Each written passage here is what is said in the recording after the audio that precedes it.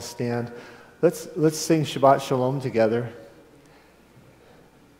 And then when we do that, we're going to go ahead and recite that wonderful command that applies to today.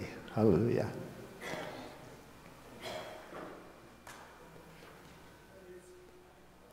Shabbat Shalom. Shabbat Shalom. Shabbat Shalom. Shabbat, Shabbat, Shabbat, Shabbat Shalom. Shabbat Shalom. Shabbat Shalom. Shabbat, Shabbat, Shabbat, Shabbat Shalom. Shabbat, Shabbat, Shabbat, Shabbat Shalom. Shabbat, Shabbat, Shabbat, Shabbat Shalom. Shabbat Shalom. Shabbat Shalom. Shabbat, Shabbat, Shabbat, Shabbat Shalom. Hey, hallelujah. And the Shema. We're going to sing the Shema after we do this one. Let's recite together. 6 days you labor and should do all your work, but the seventh day is a Sabbath to Yahweh your Elohim.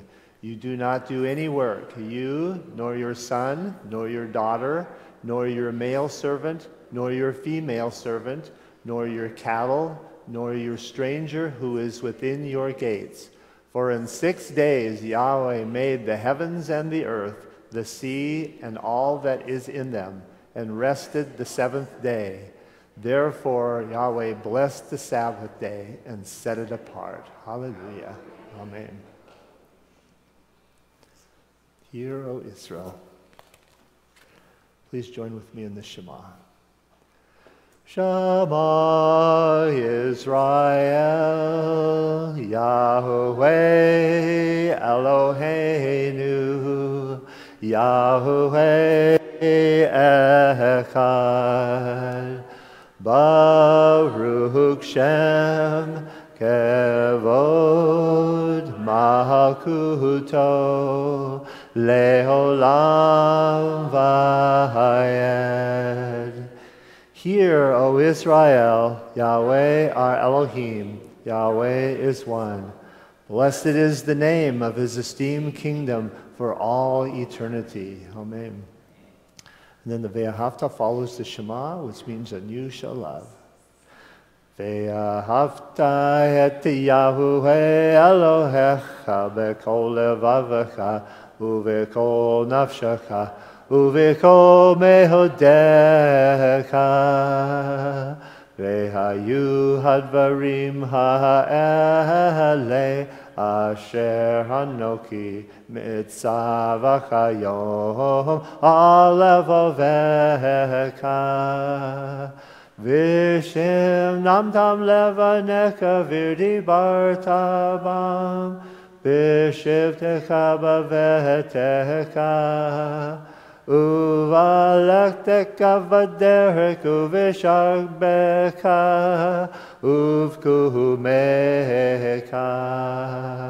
uvshartam leota yodecha ve'hayu letatafot b'neinecha uktaktav mazuzot ve'techa uvishareka. And you shall love Yahweh your Elohim with all your heart, with all your being, and with all your might. And these words which I command you this day be upon your heart. Teach them diligently to your children, and speak of them when you sit in your house, when you walk by the way, when you lie down, and when you rise up. You shall bind them as a sign on your hand. They shall be as frontlets between your eyes, and write them on the doorposts of your house and upon your gates. Amen. Do we have a blessing before the reading of the Torah? Baruch et Yahweh hamivorach, Baruch Yahweh Hamivorak Leolam Vahed. Baruch Yahweh Hamivorak Leolam Vahed. Baruch Atah Yahuwah Eloheinu Melech HaOlam. Asher Barakar Banu Mikol Hahamim. Venatan Lanu Et Torato. Baruch Atah Yahuwah. Baruch Shemo Notein HaTorah. Amen. Bless Yahweh, the Blessed One. Blessed is Yahweh, the Blessed One, for all eternity. Blessed are you, Yahweh, our Elohim, King of the universe, who has chosen us from among all peoples and gave us his Torah. Blessed are you, Yahweh. Bless his name, giver of the Torah. Amen. Please remain standing if you can for the reading of the Torah.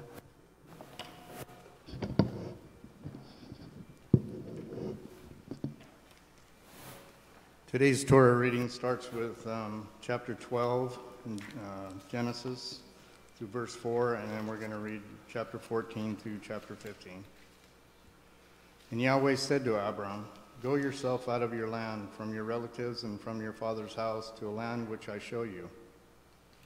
And I shall make you a great nation, and bless you, and make your name great. And you shall be a blessing.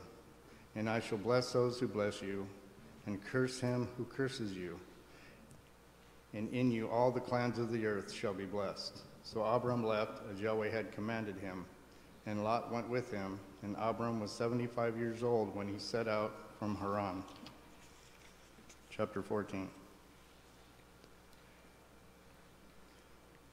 And it came to be in the days of Amraphel, sovereign of Shinar, Aryak, sovereign of Elasar, Kedorla, Omer, sovereign of Elam, and Tidal, sovereign of Goim, that they fought against Bera, sovereign of Saddam, Bersha, sovereign of Amorah, Shinab, sovereign of Admah, Shem-Eber, sovereign of Teseboim, and the sovereign of Bela, that is Teseor.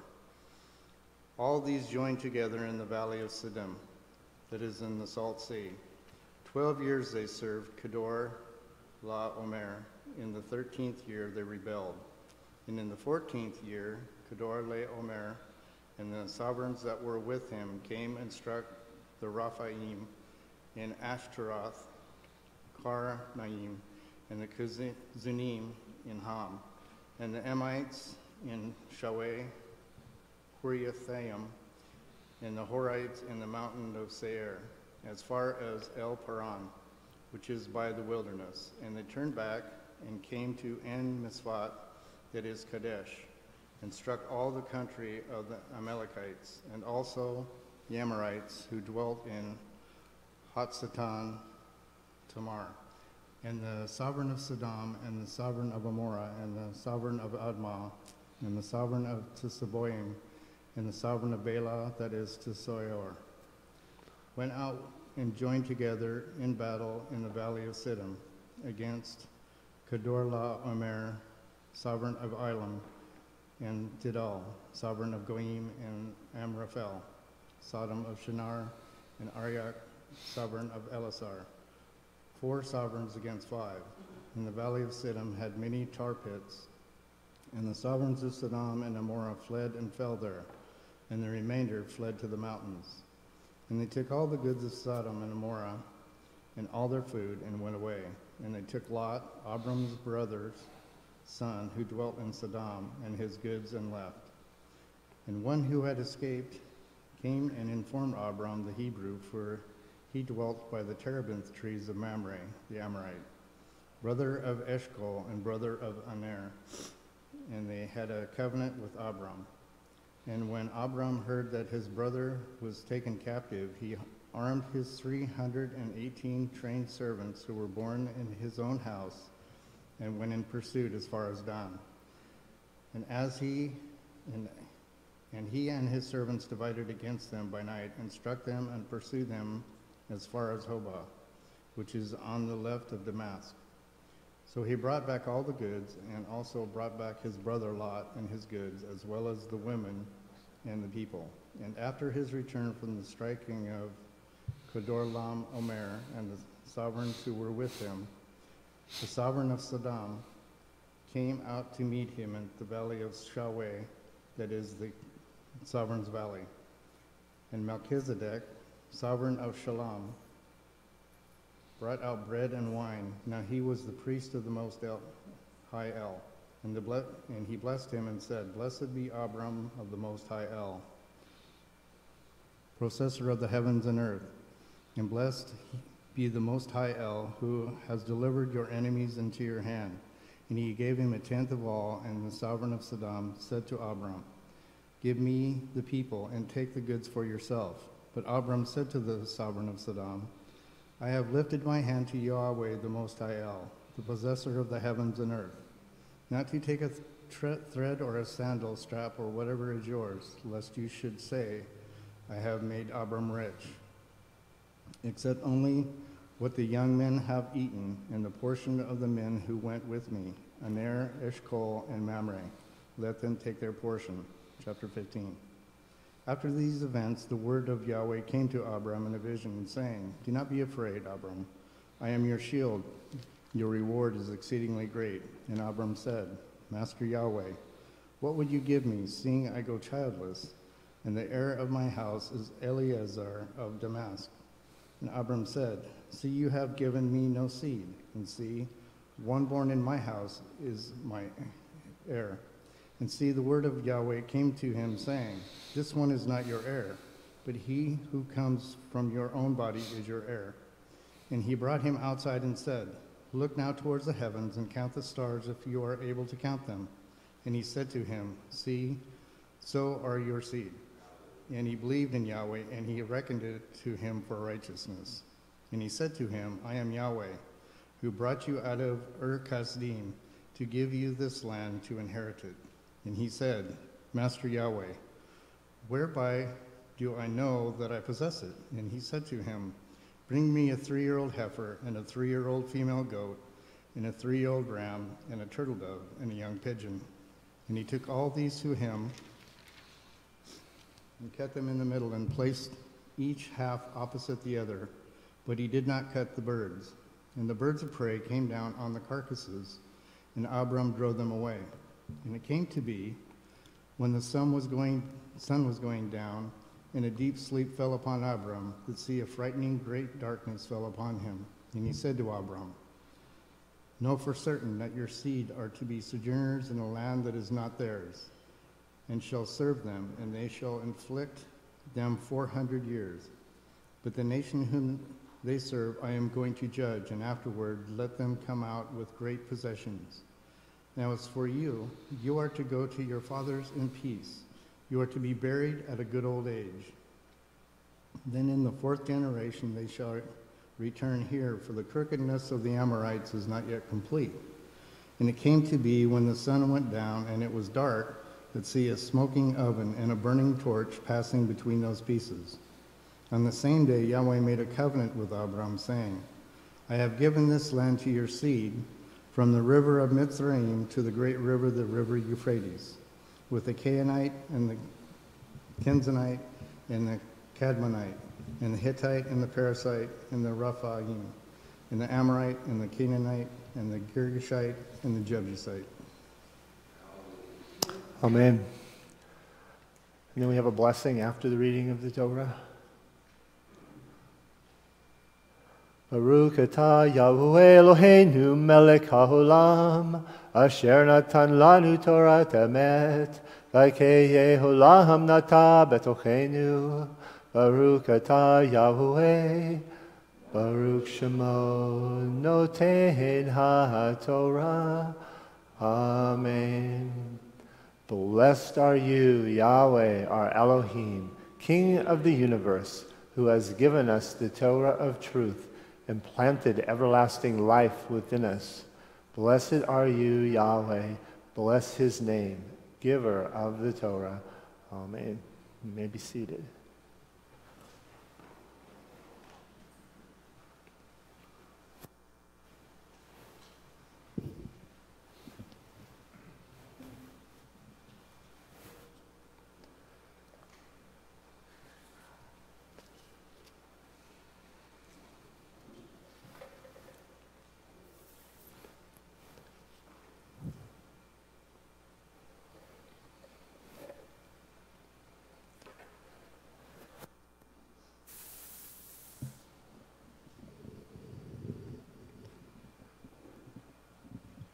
hope this week that you were able to study the Torah portion, because there's so much there. Each Torah portion for every Shabbat really helps to fill our lives with what Yahweh wants to show us each week. And it could be different for each one of you. That's what's wonderful about the Torah, is that you have that insight in the Torah, that understanding that each verse has so many different facets to it, because he has a many-faceted people. So, hallelujah, praise Yahweh for his Torah. Before we begin, let's pray. Abba, Father, we praise you. We thank you for the Shabbat day, that we can recite your commands together, knowing that keeping your Shabbat is what sets us apart in one of the ways that you have for us. We are set apart by your word, your Torah, your Yeshua, the living Torah. We praise you that you're going to come now and teach us with your Ruach, and we look forward to it in Yeshua's name. Amen. I had Marty start with chapter 12. Our triennial portion is chapter 14, 1 through chapter 15. The whole Torah portion is from 12:1 all the way through 17:27. So that's the whole one that we're focusing on the middle portion. But I wanted to start with that first part because it's important, kind of leads into the whole portion. So if you look at Genesis chapter 12, Beresheet chapter 12, verse 1, and Yahweh said to Avram, "Go yourself out of the land, from your relatives, from your father's house, and from the land, and go to a land that I show you." This first verse is actually loaded with a whole lot of things that apply to us today. It wasn't just Abraham. Did you guys get that? It's loaded with a whole bunch of things that are for us today. It wasn't just for Abraham. The name of the Torah portion, of course, is Lech Lecha, which in Hebrew, when I looked it up, it has to do with go out. But you know, Lech Lecha actually means go get. It's like go get. It's like you're talking to someone that you want them to go immediately, get out. There's a book years ago that kind of took off on a verse that applies to this, I think. It has to do with the get out from under the nations, or come out of her, my people, if you remember. Very interesting that Yahweh wants us to, has dispersed us into the nations. So we're actually, it's called the diaspora, but I was listening to a rabbinic Jew rabbi the other night, and he said that, you know, we're actually exiled. And he's referring to his own people, Judah. Well, that's a little bit different than saying that you're in the diaspora, because it almost sounds like it's a nice thing, that we're in the diaspora, we're dispersed. But being exiled is kind of a little different flavor to it, wouldn't you say? Well, here, Abraham, he is in exile, and Yahweh is calling him out. He says, go out, go yourself out from your land, from your relatives, and from your father's house. Well, when I was looking up some of these words, go out, Lech Lecha, has to do with getting yourself out, or the word get has to do with walking away. You ever walk away from something that you're not satisfied with? Yeah, we do that all the time. I've done that in business. I've met with somebody and thought, this is not right, and I walk away. Maybe it's something that Yahweh gives you. Yahweh gives you an intuition, or sometimes we need that from our wives. Women's intuition, and men need to listen to that. So we walk away. I also said to depart, but then it said to prosper. And this was part of this definition. And that word for get is yalak, to walk away, depart, and then prosper. So you see the progression here. You see that a lot when you're looking at definitions words in the Torah, it's like a progression of a starting point and an ending point. And the starting point generally is not good, but the ending point is great. So just prosper is what it says. So whatever spiritual application you want to put with that, you can derive in your own thoughts about how that would go. But, I'm kind of thinking we're going to walk away from something that is not right, that is anti-Torah, and we're going to walk to something that is Yahweh's ways, and that will help us to prosper. You don't prosper any other way. Have you ever seen how it appears that an unbeliever is prospering when you're not? Do you ever wonder why? And you say to yourself, well, why do they prosper but we don't? Well, maybe we're looking at it the wrong way. Just thoughts. If you have a thought about just that aspect, let me know. You can raise your hand and Darren will come around. Oh, he's in the back. He can actually bless the pagans and do that, and that's a witness to us whether we're walking our walk or not. If they're being blessed more than we are, then we need to change our lives. Okay, very good. We have a hard idea of what prosperity is. And as Americans, we think money, wealth, bigger houses, nicer cars. And really, it's not talking about those things. I don't remember where, because I'm really bad with remembering the citations. But isn't there some place in Scripture where it talks about, where someone asks God, why do you bless the wicked? And it was, this is all they get. I mean, that's it. They are going to be in hell for the rest of their eternal lives. So it's not, you're going to be blessed for eternity, and they're going to be condemned. So it's kind of putting it in perspective. Mm-hmm. Very good. I asked the father that same question years ago in Montana. A lady from a cultic religion came over, and we were sharing. I was sharing with her, and she shared with me how her mother, who had had a severe knee injury, was healed after they had prayed. And so when this gal left, I walked back up on my porch and said, Father, how is this? How can you do this? What is it? What is this? How can you do that when they're walking in darkness? And he quickly shot to my mind is Matthew 5. And so I just found it, so if I might read it. You've heard that our fathers were told, love your neighbor and hate your enemy. But I tell you, love your enemies, pray for those who persecute you. Then you'll become children of your Father in heaven, where he makes his sun shine on good and bad people alike. And he sends rain to the righteous and the unrighteous alike. I said, oh, thank you, Father. Hallelujah. I like to pray for people that I don't like and ask Yahweh to bless them in this life, even if they're unbelievers.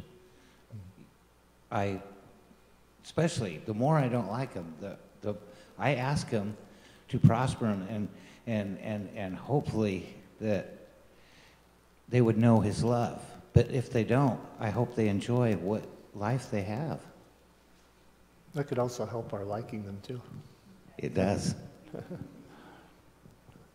We're supposed to love our enemies and we're supposed to love our neighbor. I don't see a stipulation in Torah about reasons how that you should love your neighbor as yourself. It doesn't give a criteria, it just says love your neighbor. So. Well, first we need to get rid of the hatred and the bigotry towards Christians. That's the first thing we need to do. And, when they come at us, don't be so hatred. They're learning too. We were there. So we need to be a witness to them of what he can do to our lives and what change really means and what he really means about serving him. And when we can witness that to them, then maybe they'll change. Amen. Amen. We're all on a different progression in our walk with Yahweh. And loving your neighbor or loving those that were in an assembly with you when you've moved on, sometimes it takes time because perhaps there's wounds and Yahweh needs to heal those. But Yahweh's in the process of healing and delivering us, and he can actually heal you instantaneously. if you just let him. Hallelujah.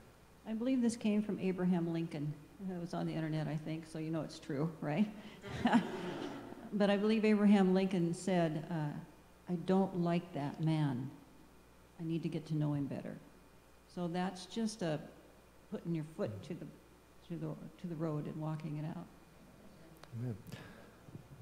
Kind of goes along with the idea of wanting to bless someone else instead of yourself. Yahweh will bless you when you bless others. It's kind of a pattern that he set up for us, wouldn't you say? So here in this first verse, it says, go out yourself out of your land. So I looked up land. It has its eretz. It means to be firm. Land, nations, and it said wilderness. So it said nations. I thought, okay, what's that, nations? Well, you look up nations, it has to do with Gentile or the goy, if you will. The goy would be those that don't have Yahweh, perhaps. You could put in definition, heathen, paganism. But here, Yahweh is telling Abraham to go out yourself out of your land. So he's telling him to go out of something that, because this land it means to be firm. So he's saying, come out of what you have called firm.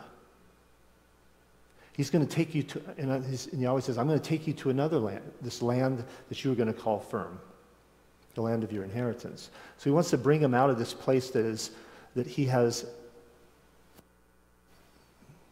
grown up in, and perhaps difficult. Have you thought of how it would be if you were caused to leave here, leave everything behind, leave your home, your relatives, everything behind? What would you say to that if Yahweh told you to do that? Would that be uncomfortable for you, or would you be pleased with that? Because he wants to bring you back to, you have a piece of land over in Israel, by the way. It's just waiting for you. So hallelujah. So when I saw this, I thought, okay, he's coming out of this land. Well, it said for land also, this goy, or nations, which is paganism. So perhaps in an abstract kind of way, you could say that you're supposed to go out from paganism, something that is not following Yahweh. He says, go out of this paganism from your relatives and from your father's house. So when I saw the relatives, which is kindred, I thought, well, you're coming out of a place that is not of Yahweh, and Yahweh wants to bring you to a place that is Yahweh's. Yahweh owns the whole earth. So, but he has a special place for his people where he wants them to dwell. So here you're supposed to go out from your kindred as well, or for your relatives. Well, when you think of relatives and kindred, it's like a family, right? So that's where you grew up. That's where you were born. So if you were born there, Yahweh wants you to leave that place where you were born. Now, I was born in Washington, in Seattle. The Seattle Swedish Hospital. Kind of funny because I'm not Swedish, I'm Norwegian. But anyway, I was born in the Seattle Swedish Hospital. I didn't know it because I was a baby, so it's okay. I don't think they have a Seattle Norwegian hospital. But anyway, that's where I was born, and so I was actually born into this place. And because I'm Norwegian, everybody's Lutheran. So is it possible that Yahweh's trying to tell me that I need to come out of that? I need to come out of that, my father's house, it says, to Abraham. He's supposed to come out of his father's house. So is it possible that Yahweh wants us to come out of paganism and from religion that is not of him? When he says, from your land and from your father's house. Just some thoughts for you. They're abstract concepts, but I think a lot of Torah is abstract because he does say you need to be born again, and that's an abstract concept. Born again has to do with the covenant that Yahweh wants to make with Abraham, as we'll see farther as we go into the Torah portion. But his house, that he wants us to come out of. I looked this word up as well, and it says house, temple, dungeon, and prison. So he wants to come out of this place that seems like a dungeon or a prison. In Torah concepts, you have, a lot of times you have a positive and a negative to a word. Well, this seems kind of negative, wouldn't you say? A dungeon or a prison? Would you want to be in a dungeon or a prison? Depends on what the dungeon and the prison looked like. I used to take guys up to the jail, and it was really nice looking. We called it the Hillsborough Hilton. It was the jail in Hillsborough, and it was really plush. Well, a lot of people that go there because of a crime that they commit, they get out and it's worse on the outside for them than it is on the inside. So they commit a crime so they can get back in. Yahweh doesn't want us to get back into that. He wants us to come out to His wonderful land that He has for us, the Yeshua that He has for us. That Yeshua is before the land. We know that because we have Him. And now He's going to bring us back to the land. One day. Hallelujah. Do you know that a shofar blast has to do with spiritual warfare? Spiritual warfare is important. And Yahweh's people, it lets the enemy know that we are aware of them. And they don't have a chance in Yeshua's name when we use His name against them. Hallelujah. So this house that Avram was to come out of, it said temple, dungeon, prison. And I was thinking about how the opposite is true. Turn to Ephesians chapter 2.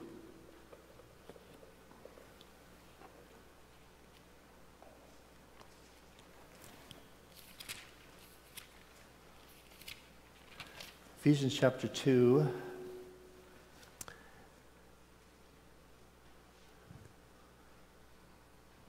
verse 17.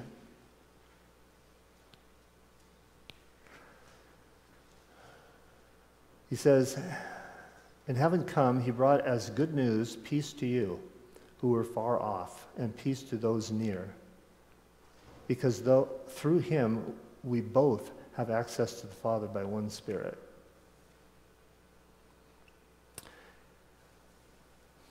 Turn to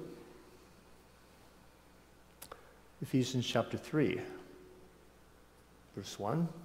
Maybe you don't have to turn. It says, Shaul is speaking. It says, "Because of this, I, Shaul, am a prisoner of Yahweh Messiah on behalf of you nations." So you can be a prisoner, but where do you want to be a prisoner at? Then it says in chapter 4, just look over to chapter 4, verse 1. "I call upon you, therefore, I, the prisoner of the Master, to walk worthily of the calling with which you were called, with all humility and meekness, with patience, bearing with one another in love." We talked about that, didn't we? Being eager to guard the unity of the Spirit in the bond of peace. So this being a prisoner has to do with, in Yahweh Yeshua, having to do with humility, having to do with meekness, patience, bearing with one another in love. That's a great phrase, bearing with one another in love. Wouldn't you say so? Have you had to do that with brothers and sisters, bear with them in love? I don't think anybody would say no. We all have to bear with one another. And then it says, but I like what it says after that, being eager to guard the unity of the Spirit in the bond of peace, one body, one Spirit, as you also were called in one expectation of your calling, one Master, one belief, one immersion, one Elohim and Father of all, who is above all and through all and in you all. Hallelujah. Don't you just love Yahweh's word? Amen. Turn to 2 Timothy.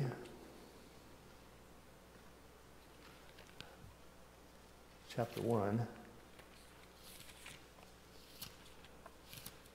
2 Timothy chapter 1 says in verse 7, "For Elohim has not given us a spirit of cowardice, but of power and of love and of self-control.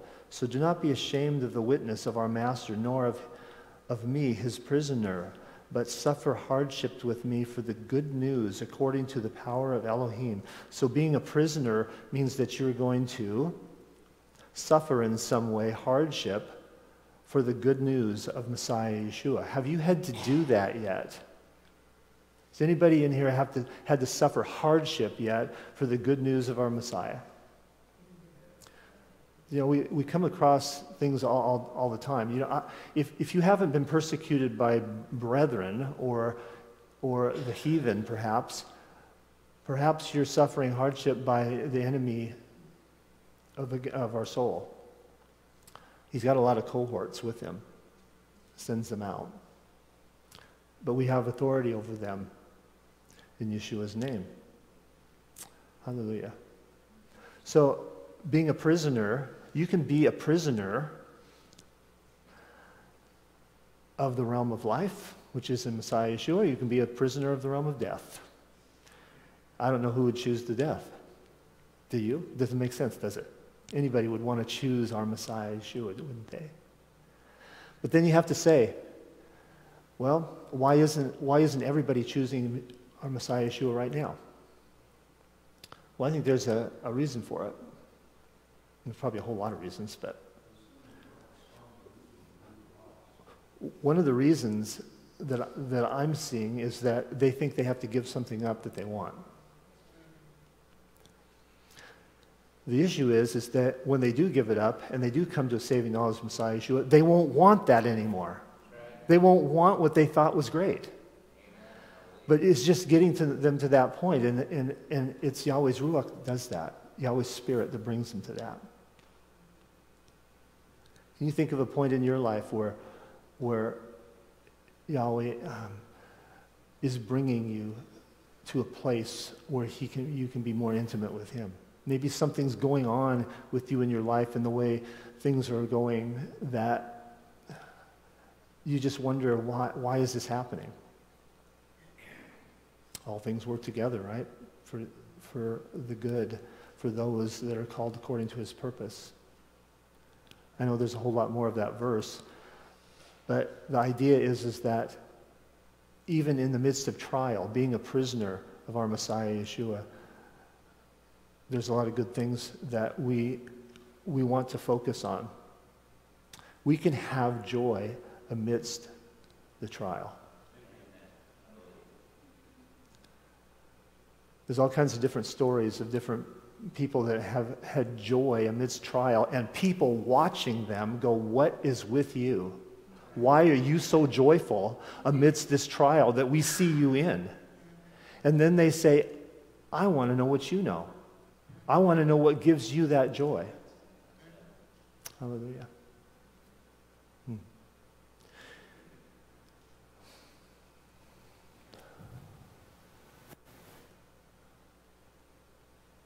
Land of our inheritance is the last part of this chapter 12, verse 1 in Genesis. Going back to the land that Yahweh has for us. You know, Yahweh was brought out when he was 75 years old. He was born in 1948 BCE, before the Common Era. But the land of Israel was born in 1948 CE. So is it possible there's a correlation between that 75 years of being born and coming back to the land? If you do the math, it puts us at 2023, or 2023 and a half, perhaps. Since Abraham was probably not exactly 75 when he was called out, he was probably a little bit into his 75th year. But there are parallels in scriptures that are important, and names have meanings, and Abraham, Yitzhak, and Yaakov, those three men, Yeshua, of course, Joseph down in, there's all this picture of the Messiah all through the Torah. And there's a picture of the end times. Yahweh proclaims the end from the beginning. Isn't that true? That Yahweh, isn't that a verse? That he proclaims the end from the beginning. I think it's in 2 Peter. But the idea is that Yahweh wants us to be restored. He wants to restore us back to himself, the living Torah. And you say, well, I'm restored. I have Yeshua. Well, just go along a little ways and Yahweh's going to show you something you didn't know. And that should bring us to a point of being on our knees and on our faces before him. Can you do that? Can you go on your face before him? In the privacy of your own home, fall on the floor. Cry out to him. Yahweh loves that kind of heart. Turn to chapter 14. Chapter 14 of Beresheet, Genesis.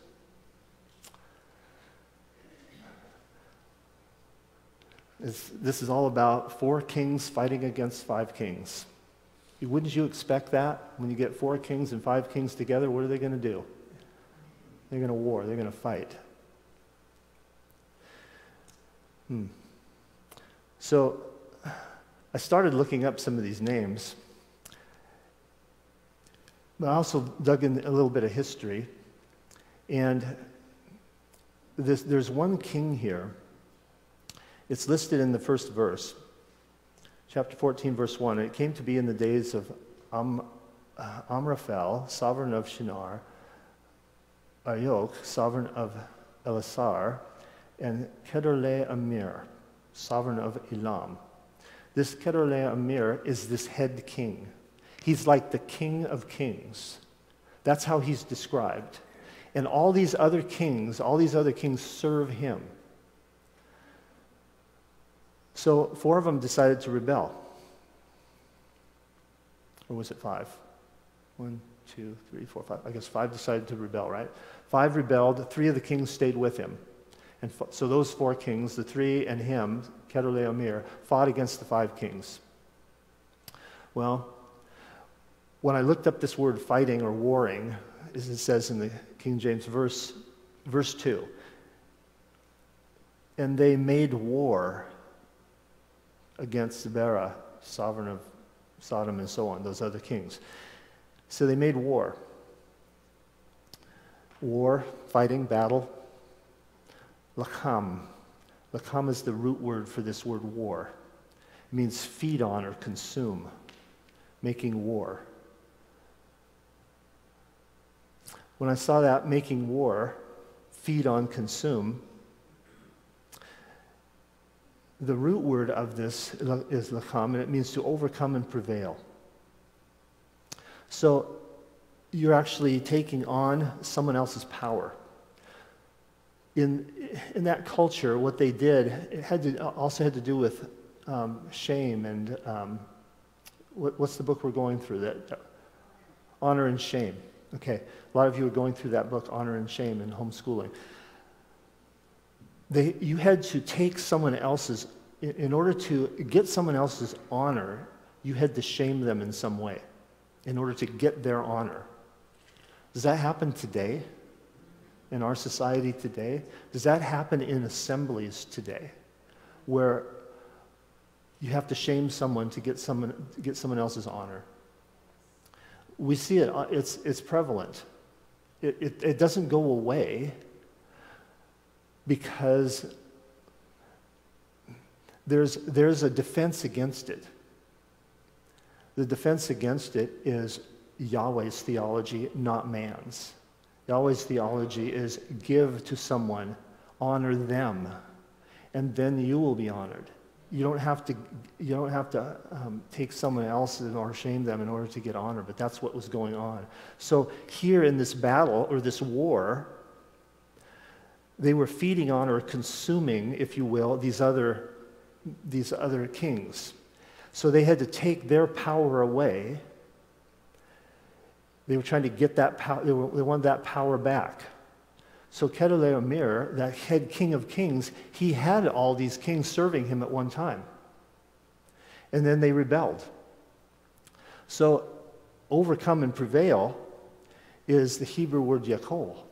Yakol has to do with taking on someone else's power, and that's what they were going to do. They were taking on these other kings' power. Well, that word is used when Jacob was wrestling with the incarnate Yeshua, I believe. Perhaps there's other teachings about who it was that Jacob was wrestling with. But the idea is that this angel, if it indeed was Yeshua, that word Yakol has to do with Yeshua not being able to get Jacob to take on his power. And then finally Jacob takes on Yeshua's power. Well, how do you do that? How do you take on someone else's power, the power of Yeshua? How do you take on his power for your life today? I'm asking you the question. We need to know how to do this. I know from what I've experienced, it really begins with humility, and that place where you can be on your face before him, and that pride is broken, and then he's able to draw near to you. Amen. I hold on to him like Jacob did, and don't let go, even in pain. I still reach out to him and thank him and praise him and just hold on to his word, all those promises. He is true. And don't get shaken from that. Hold on to his tzitzit, so to speak, the commandments, and just be true to them. And I know everything's going to be fine. So talking about humility before him, this is right. This is a key thing. There's a word out there in Christendom, in the world today, and it's the word submission. One time I was working on a construction job with my friend, and he was actually helping me frame this building, and he was talking about his girlfriend. And how his girlfriend, he was having all this trouble with his girlfriend because she didn't want to submit to what he wanted her to do. Well, he wasn't the greatest guy, but I think it all has to do with the husband. That's the reason why we submit to our Abba Father first, and then that picture is brought down to a husband and wife relationship, to where she wants to honor him in submission to him. But it also has to do with being private and separate unto each other. First to Yahweh and then to each other. So the word submission can be rendered as being private and separate. But this word submission, we were talking about it. I was talking about it with my friend. And I said, yeah, well, she just doesn't want to submit to you. She doesn't want to be in submission. And I looked at my friend, and he was giving me this kind of sheepish look, kind of like he was embarrassed. And he kind of goes, and I turned around, and there was his girlfriend standing right there. And she didn't have a very pleased look on her face. So I don't know if they ever worked out the issues, but being in submission to one to another is very important. It's like Yahweh wants us by his side. He wants to walk with us. Our husband wants to walk with us. It's difficult for me, like if I go into a store and my wife is kind of lagging behind me, I want her up with me. I want her right by my side. Hallelujah. I know you all don't read the Kabbalah, so let me show you something. This is the duties of the heart. And the one word in common speech denotes both accidental, transitory unity and a unity that is essential and permanent. It is this essential and permanent unity that is true unity, even where the one word in the sense of accidental unity does not refer to obviously collective units or composite wholes such as species, one army, etc., but is spoken of one man. Even then it denotes a plurality. Very good. Okay. Someone else? I don't know if you'll get to this or not, but if I'm taking your thunder, forgive me. This is how you were talking about being born again. And when we do that, when we commit, when we submit our lives to Yahweh, that he is our king, our master. Now going into what Avram said to the king of Sodom who wanted to bless him and give him gifts. Avram says, I have raised my hand in an oath to Yahweh Yahweh El Elyon, maker of heaven and earth.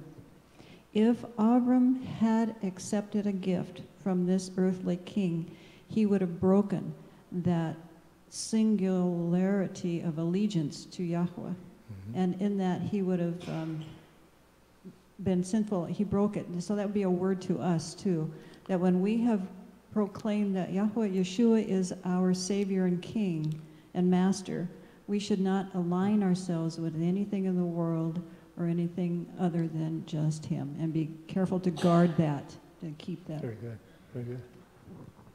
Someone else. This Kedorlaomer was King of Kings here with all these kings, and the verse that Eileen just quoted was chapter 14, verse 22. Says, and Abraham said to the sovereign of Sodom, this Abara, I've lifted my hand to Yahweh, the Most High El, the possessor of heaven and earth, not to take a thread or a sandal strap from whatever is yours, lest you should say that you made Avram rich. Well, back in that culture, they had their God, and then there was the king. I know that in the Egyptian culture, theoretically, the Pharaoh was considered God on earth, Ra. But in here, from what I've read, it appears that they have their God, and that if you violated any of their God's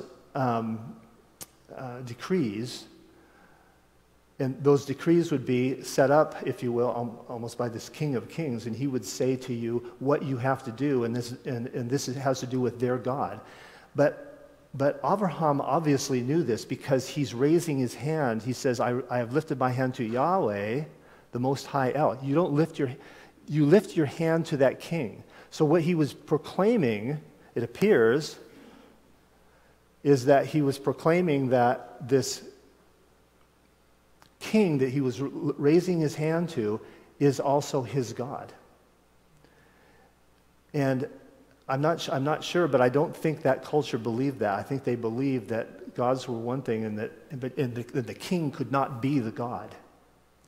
And he was proclaiming that it was the way it was for his God, his Elohim, is that he was king and God.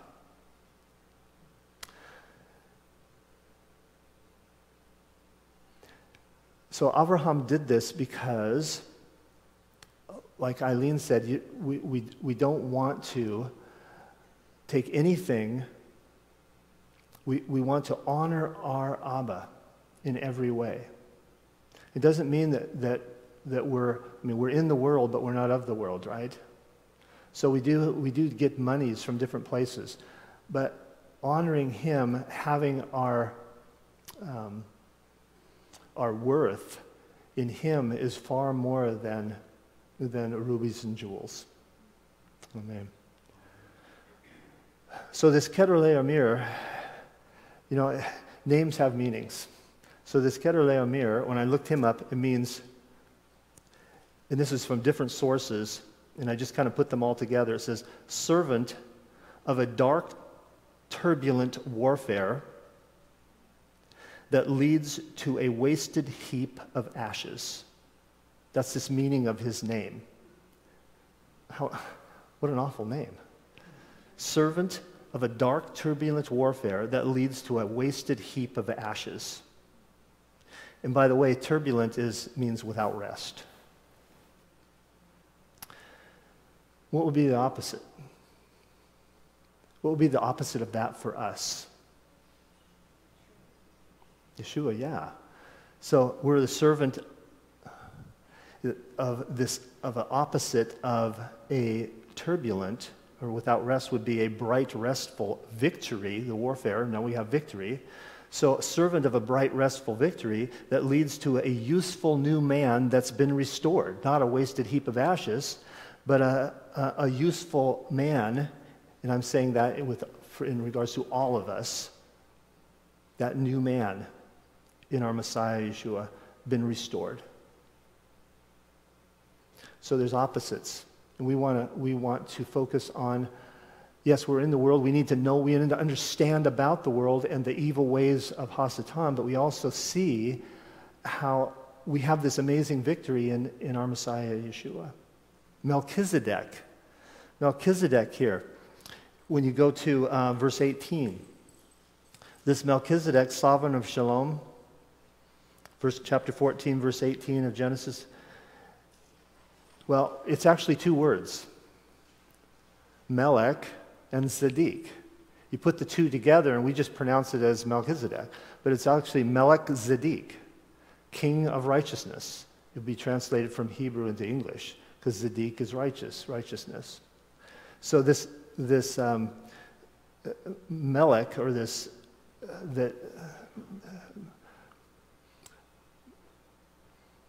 Melchizedek that Abraham gave a tenth of all to. Turn to Hebrews chapter 7, and we'll close with this.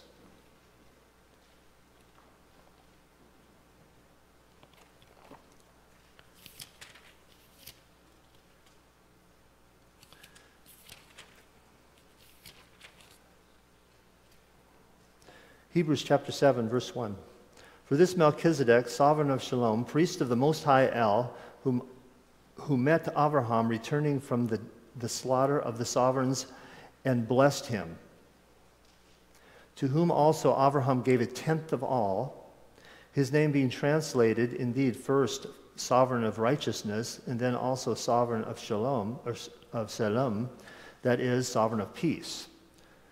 And then it says in verse 3, without father, without mother, without genealogy, having neither beginning nor end of life. Who does that describe to you? Seems to describe Yeshua. And then it says, but having been made like the Son of Elohim, remains a priest for all time. This has to do with in the order of Melchizedek. Well, having been made like the Son of Elohim, in Hebrew thought would be more something like, but having his position as the Son of Elohim.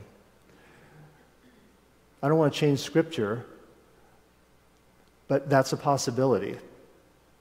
Because it just got done saying, if it says made like, it contradicts what it just said previously. Without father, without mother, without genealogy, without neither beginning nor end of life. So he wasn't made, he always was. Now see how great this one was, to whom even the ancestor Abraham gave a tenth of the choice booty. Amen. So this king of righteousness, it says that he is after the order of Melchizedek. And I just want to share this one last thing with you and then we'll close. But this order of Melchizedek has to do with, when you look it up, it's the root word of this word order is debar, which is word, or a matter spoken of. So you could say, priest forever according to the word of the King of righteousness. Amen. Let's pray. Abba, Father, we thank you and praise you once again for your word, for our Messiah, Yeshua, who manifests himself all through the Torah. He comes to us when we need him. He came to Abraham when he needed him. He came to all the patriarchs when they needed him. He came to all of the Israelites' defense when they needed him, and he delivered them. All he wants us to do is to believe him and trust him.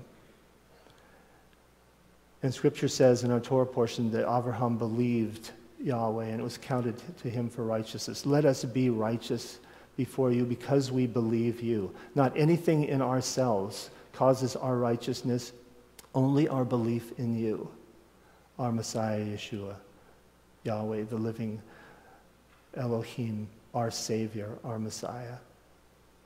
Thank you and praise you now and how you're going to work in the rest of our service as we fellowship together and encourage one another to lift each other up. In Yeshua's name and in your name, O Yahweh. Amen. You are dismissed for fellowship.